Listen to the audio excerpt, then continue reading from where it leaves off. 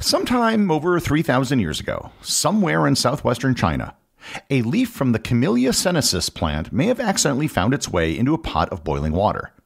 Noticing that the leaf had turned the water a different color, some person, unknown to history, drank the concoction and found that it was good. This was the start of something which is today a globe-spanning multi-billion-dollar industry that millions of people indulge in every day. Learn more about tea, its origins, and how it spread around the world on this episode of Everything Everywhere Daily.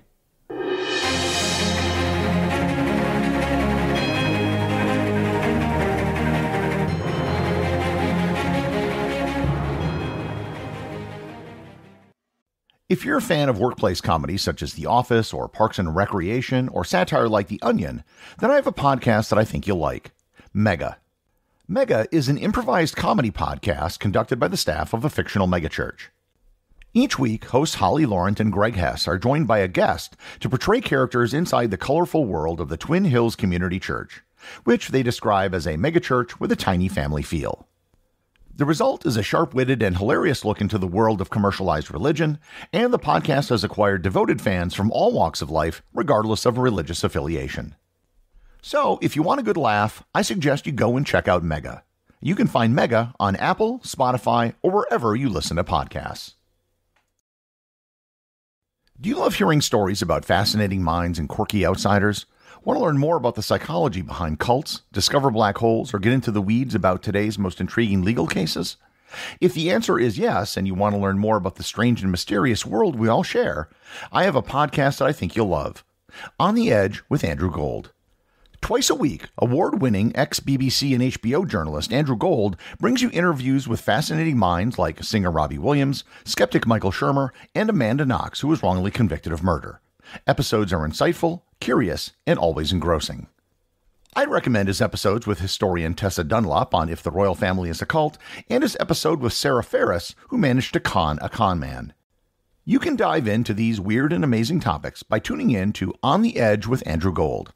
You can listen on Apple, Spotify, or wherever you listen to podcasts.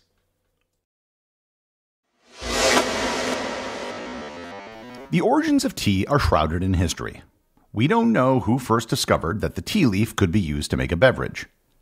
The current best guess is that tea probably originated in what is today the Yunnan province of China sometime around 3,000 to 3,500 years ago.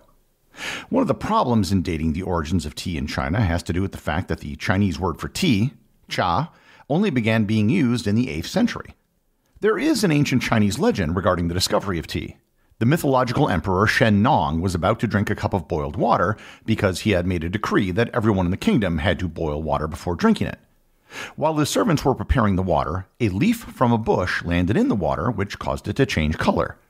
The emperor tasted the water and found that it not only tasted good, but was invigorating.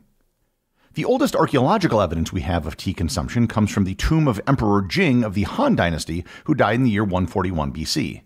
The tomb, found in Xi'an, China, found biomolecular markers of tea and ancient plant compounds found in the tomb. Unambiguous references in Chinese texts indicate tea drinking in the year 59 BC, but other texts make allusions to tea drinking going back much earlier. The earliest consumption of tea was probably as a medicine rather than as a beverage. Before I go too much further, I should probably explain exactly what tea is. Tea is a beverage made from the leaves of the Camellia sinensis plant. This is the only plant that can make a true tea. Tea plants are found natively in the region along the border of what is today northern Myanmar and southwestern China. Camellia sinensis would be considered a shrub or a bush and not a full-blown tree, although sometimes it is called a tea tree, and if left unchecked, they can sometimes get rather large. The plant can grow in a wide variety of areas where there is ample sunlight, warm temperatures, and plenty of rainfall. Tea plants usually do the best at higher elevations. Tea drinking, for the most part, was only a practice in southern China until about the 8th century, outside of Chinese emperors and other high-ranking officials. It was during the Tang Dynasty around the 8th century that the practice of tea drinking became widespread throughout China. The Tang Dynasty writer Lu Yu wrote the book Cha Jing, which translates into the Tea Classic, which is the earliest known work about the subject of tea. Written around the year 760, Lu Yu documents tea culture, including preparing, making, and growing tea. During the Tang Dynasty, tea was usually made from tea bricks, which were tea leaves that were compressed into blocks or bricks. Binding agents such as flour or blood were often added so they would retain their shape. Tea bricks were a common form of currency throughout China at this time, and they were easier to transport than loose tea leaves were. During the Song dynasty, tea consumption changed as powdered tea became popularized. Instead of steaming tea leaves, which had been the method of preparation, they were now often roasted and then crushed into a powder. Just as tea spread throughout China, it was also taken to nearby countries. Tea was believed to have been brought to Japan in the 7th century by Buddhist monks, and the earliest evidence of tea in Korea was in the 7th century as well. However, it may have existed there much earlier. Tea drinking in Japan was originally something only consumed by Buddhist monks, but it eventually spread to the upper class in society. By the end of the 12th century, tea seeds were brought to Japan and tea cultivation began. In the 14th century, tea competitions began, where contestants would try to distinguish teas grown in different regions, similar to wine tastings today. And in the 15th century, elaborate tea ceremonies were imported from China and given a unique Japanese interpretation. The founder of the Japanese tea ceremony is considered to be Sen no Rikyu, and the tea ceremony served a central role in diplomacy and political life. After Rikyu died, his children carried on the practice, and the 3 major Japanese schools of tea ceremonies today can all be traced back to his children. Tea was known outside of East Asia, but it wasn't widely consumed beyond the region. There's a reference to tea by 9th century Arab traders who ventured to China and tasted it.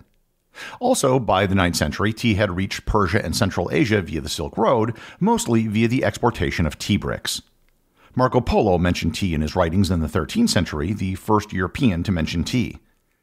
Despite the exportation of limited amounts of tea bricks, for all practical purposes, tea consumption was limited to East Asia. The thing that radically changed the tea industry was its discovery by European traders in the 16th century. The Portuguese established a trading post on the island of Macau in 1557, and tea became popular as it was brought over by many of the Chinese workers on the island. In the early 17th century, the Dutch East India Company began importing small amounts of tea to the Netherlands. Tea became trendy amongst European royalty as the new thing, and it also found a place in coffee houses throughout Europe. However, tea never really became the dominant drink in most European countries. Coffee always tended to be more popular, save for some brief periods where tea became trendy. There were tea rooms that did spring up, and tea wasn't unheard of, but it wasn't dominant. Russia did mostly embrace tea over coffee, but it was after Tsar Michael I first rejected tea in 1618 because he didn't like it. There was, however, one country in Europe that fully embraced tea: England. The popularity of tea in England is credited to the wife of King Charles II, Catherine of Braganza, from Portugal in 1662, although there is a record of tea being served at a coffee house in London 5 years earlier. Tea imports to England began rather small, with only 2 pounds of tea being recorded as imported in 1664, and those were just a gift for the king. However, the popularity of tea in England exploded. The British East India Company began importing tea from China, which at the time held a monopoly on tea production. Demand for tea in Britain exploded through the 18th century. By 1801, the amount of tea imported into Britain had reached 24 million pounds annually, a 12 million-fold jump in imports over a period of 139 years.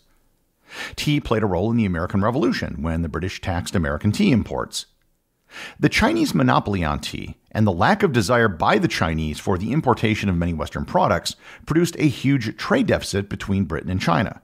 To rectify this, Britain began importing opium to China, which resulted in the First Opium War, which began in 1839. Eventually, in the mid-19th century, Britain sought to break the Chinese monopoly on tea and began cultivating tea in northern India. This eventually led India on a path that made it the largest producer of tea in the world. The British also brought tea production to other colonies they held around the world which were suitable for growing it. The biggest tea-producing regions outside of India were in Sri Lanka and Kenya. In the Americas, tea consumption in the United States decreased dramatically after the Revolution, but tea was dominant in Canada due to the British ties until after the Second World War, when coffee finally overcame it. Brazil, due to its ties with Portugal, became the biggest tea consumer in South America and was its largest tea producer as well. Despite being one of the largest tea producers in the world, tea in India wasn't commonly consumed by Indians until after India became independent. Tea producers wanted to stimulate domestic demand and so began promoting tea consumption internally.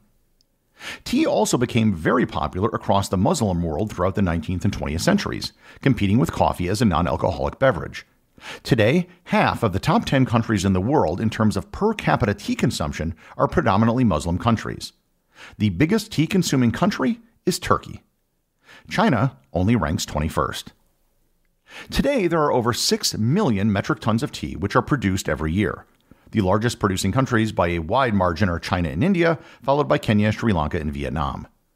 The global tea industry is now estimated to be close to $100 billion annually. Tea has also gone well beyond its consumption as a hot beverage with steeped leaves. Iced tea and other sweetened tea-based drinks have become popular as soft drink alternatives. Before I end, I should address a question that many of you might have. Earlier I said there is only one species of plant, Camellia sinensis, that is a tea plant. Well, technically there are two varietals of the same species, but for all practical purposes, there's one tea plant. Now you might be thinking that when you go to the store, you can find a wide variety of teas. There are entire shops that sell nothing but different types of teas. How can this all come from one plant? That is an excellent question. For starters, anything called herbal tea really isn't a tea. It doesn't use tea leaves from a tea plant. It might be called a tea, but it really isn't a true tea. It is simply prepared in a way similar to a tea. It would be like roasting beans from a non-coffee plant and calling it coffee. Likewise, chamomile tea doesn't come from a tea plant, but rather comes from the chamomile flower. It tastes really good, but it technically isn't a tea. I had some fantastic chamomile tea when I stayed in a Bedouin camp in Wadi Rum in Jordan, and it was actually one of the highlights of my trip. Beyond that, in the world of true teas, there's green tea, black tea, oolong tea, white tea, and yellow tea. All of these different teas are due to how tea leaves are processed and how long tea leaves are allowed to oxidize. Tea leaf oxidation is nothing more than the natural process of reacting with oxygen, no different than what happens if you leave fruit out. Green tea is made from minimally oxidized tea leaves, which preserves the natural green color of the leaf.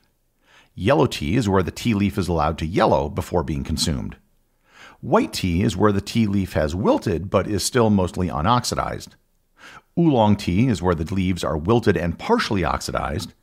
And black tea is where the leaves are fully wilted and fully oxidized. These leaves are often so brittle that they're just crushed into a powder. Beyond black tea, there is something known as dark tea, where the leaves are allowed to ferment. The oxidation process can be stopped through the application of heat, which can be done via roasting, sun-drying, baking, and even microwaving. Beyond the different methods of processing tea leaves, each region where tea is grown will result in different flavors due to the inputs that went into its creation. The end result is a wide variety of teas, all made from what is basically a single plant. Today, tea is the largest manufactured beverage in the world, and its production equals that of all other beverages combined, including coffee, soft drinks, and alcohol. And all of this began thousands of years ago because some person probably had a leaf accidentally fall into their pot of water. The executive producer of Everything Everywhere Daily is Charles Daniel. The associate producers are Thor Thompson and Peter Bennett. Today's review comes from listener Brage Kopperdal over on Apple Podcasts in Norway. He writes, "The best. This podcast is the best thing I've ever heard. I'm only 12 years old and still love this podcast. Keep it going, Gary." Takk skal du ha, Brage. I'm glad you enjoy the show. And if you're getting this much out of the show at the age of 12, you will have a huge leg up over all the other kids at school. And to be honest, you'll probably have a leg up over most adults as well. Remember, if you leave a review or send me a boostagram, you too can have it read on the show.